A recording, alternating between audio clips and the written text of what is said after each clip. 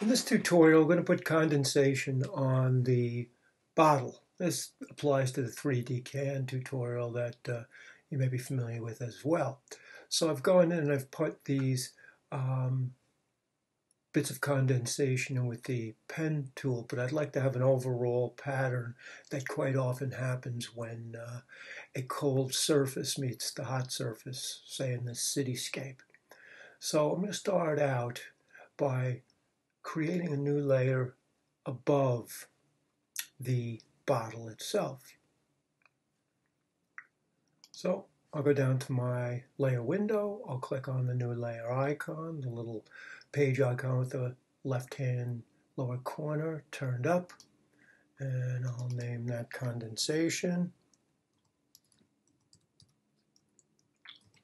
Now I want to make sure that I've got my default black and white on my toolbar.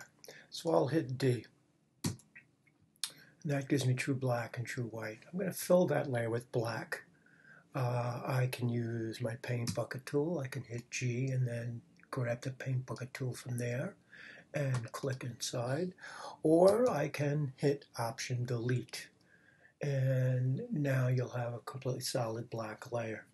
Now what we want to do is we want to go up to Filter and we want to go down to Render Difference Clouds. Now what will happen is you'll see a combination of the black and white that was on the toolbar. But that's not quite what we want. We want something a little bit more defined. So I'm simply going to go up to Filter and I'll click on Difference Clouds again, and it generates another variation on it. I could continue to do so, and you'll see each time you do click on that, you get a variation on that pattern. Now this is pretty good because it gives me a pretty well-defined areas of white and black. So I'm going to get my wand tool, I'll hit W, or I'll click on the wand tool. And I'm going to make the tolerance 10 is probably good. And I'm going to click on the darkest area I can find on that layer. Now once I've got it started, if I still am on my wand tool, I can right click and I can choose similar. And it's going to grab all the pixels that are similar to this first selection that I had. So once I've got my selection now, I'm going to go up and I'm going to click on Select and Mask. And I'm going to go to Smooth and I'm going to make that 100%. And you'll see that it's gotten quite a bit rounder and softer on these contours. And that's pretty much all we need to do with this. So I'm going to click OK. And now I'm simply going to hit Delete. And what I'm left with is the white and gray values that were on that layer.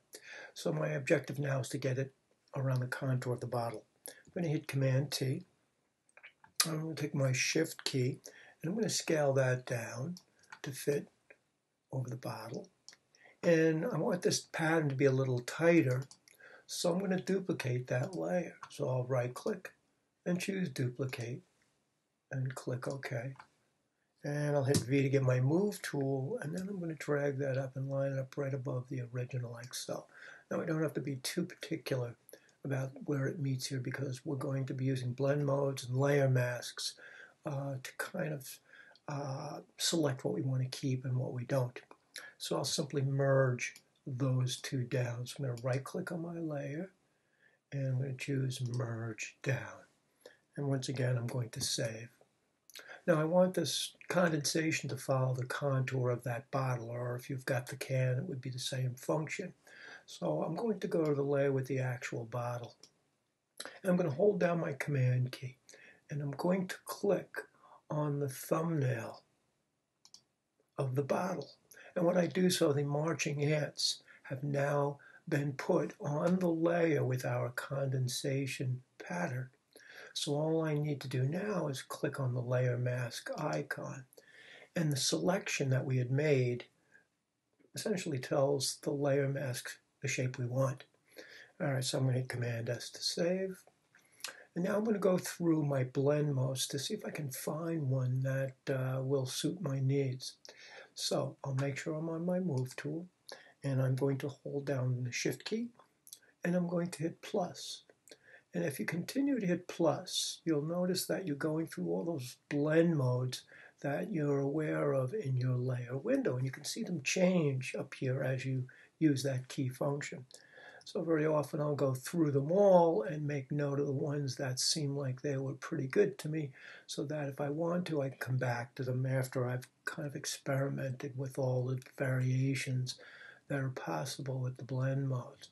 So I kind of liked overlay, so I think I'll probably go back and I'll simply click up here now and I'll choose overlay. And I'll hit Command S to save. Now, often enough, I'll use the bevel and emboss on this as well. I'm going to zoom in on this so we can see this a little bit better. And I'm going to go over to my layer condensation. And I'm going to go down to FX, and I'm going to choose bevel and emboss. I'm just going to move this to the side so I can see what's happening here. So I'm going to set the style to inner bevel.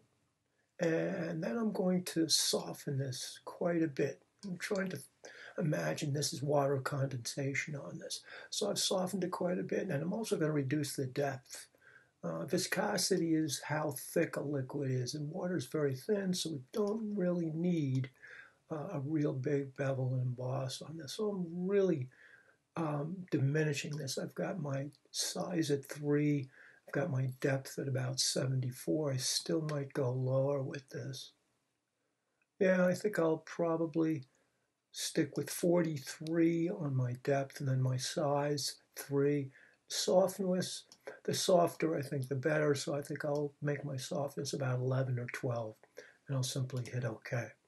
Now, just from a design standpoint, it's a little overpowering to have this on the entire bottle. So what I'm going to do is I'm going to go in now with my brush, and I'm just going to remove some of the excess where I think perhaps we wouldn't see it or we really don't need it.